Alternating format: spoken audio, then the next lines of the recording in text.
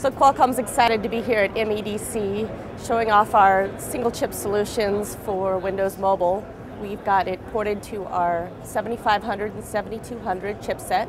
So they're single chips. This is the first commercial device available today on the market using our single chip solution. So that's going to offer better battery life, over time smaller form factors, and a nice user experience. We have integrated beyond Windows Mobile. We also do support for GPS, as well as a variety of multimedia features, including video, 3D graphics. So you can definitely have a nice high quality Windows Mobile experience on your phone. So Qualcomm single chip solutions are enabling that today with this first commercial device by HTC. We'll have 20 devices by the end of this year, which we're excited about. We're working closely with Microsoft in that regard.